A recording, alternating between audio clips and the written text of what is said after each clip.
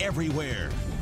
19 News starts I was now. scared, nervous. I was crying. I didn't understand why it was happening. Okay. Disturbing, emotional new details of abuse revealed from the daughter in the Erica Stefanko case. The revelations made during testimony just this morning.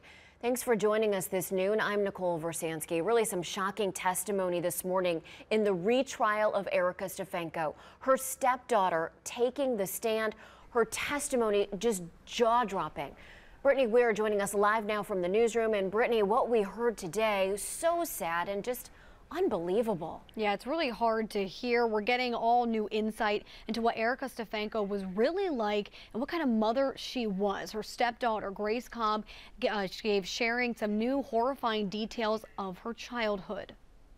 Wednesday morning and day 3 of the retrial for Erica Stefanko. Stefanko getting emotional watching her stepdaughter, Grace Cobb, take the witness stand.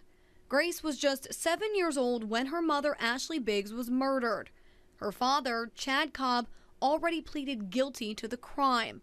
The now 18-year-old is a key witness in this trial because she, along with her other siblings, were in the back seat of Stefanko's car when Biggs was killed in 2012.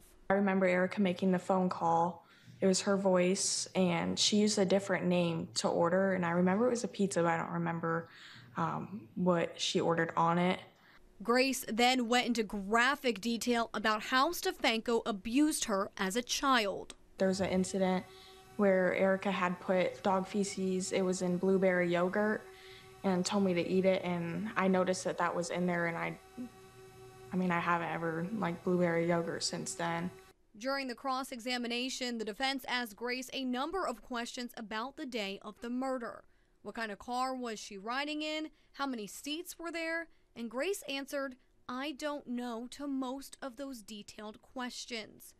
The defense trying to disprove Grace's credibility because of how young she was at the time.